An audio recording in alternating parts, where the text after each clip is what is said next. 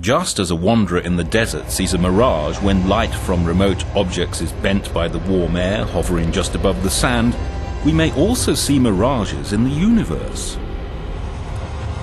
The mirages we see with a modern telescope such as the Hubble Space Telescope do not arise from warm air, but instead from remote clusters of galaxies, huge concentrations of matter. Long ago, some people thought the Earth was flat. This is not surprising, since in our everyday lives we're not aware of the curvature of our planet. Space is actually curved, although we can't see that for ourselves on a starry night. The curvature of space does, however, produce phenomena that astronomers can see.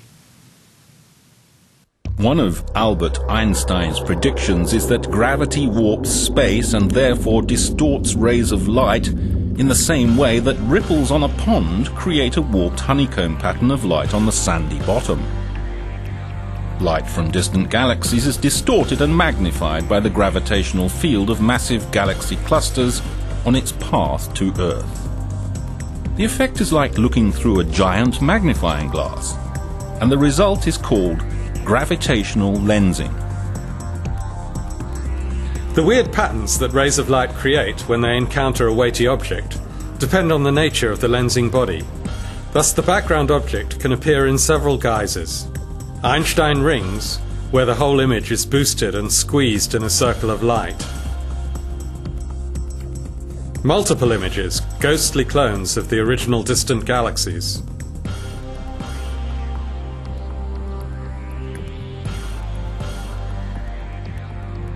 Or distorted into banana-like arcs and arclets.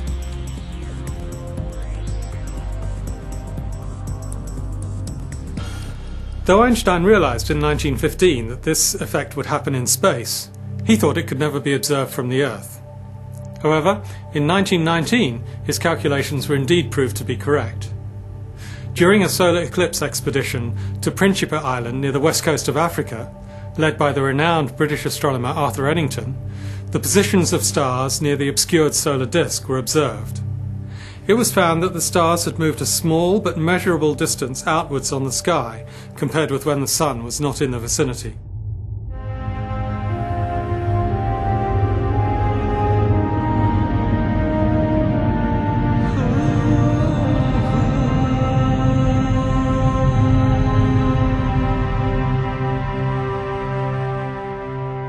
Nowadays, faint gravitational images of objects in the distant universe are observed with the best telescopes on Earth and, of course, with the sharp-sighted Hubble.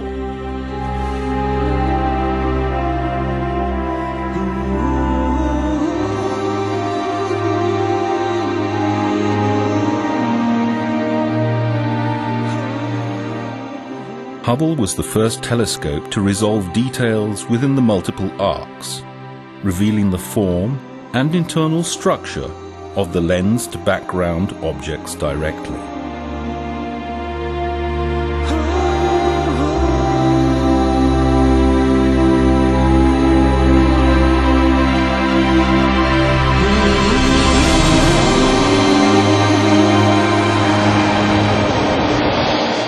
In 2003, astronomers deduced that a mysterious arc of light on one of Hubble's images was the biggest, brightest, and hottest star-forming region ever seen in space.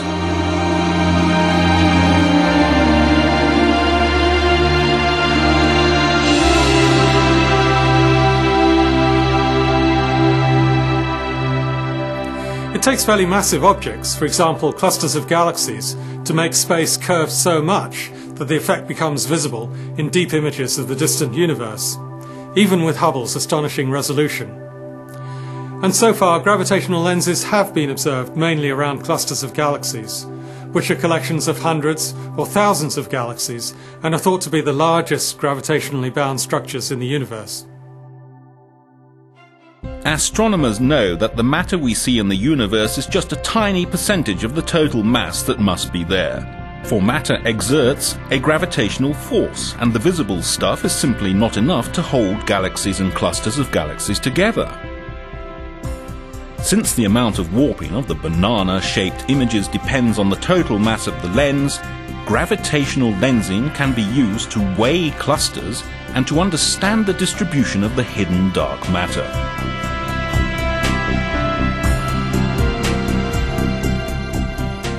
On clear images from Hubble, one can usually associate the different arcs coming from the same background galaxy by eye.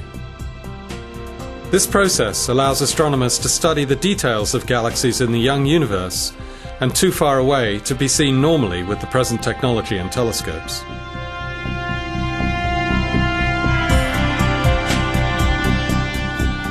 A gravitational lens can even act as a kind of natural telescope. In 2004, Hubble was able to detect the most distant galaxy in the known universe, using the magnification from just such a gravitational lens in space.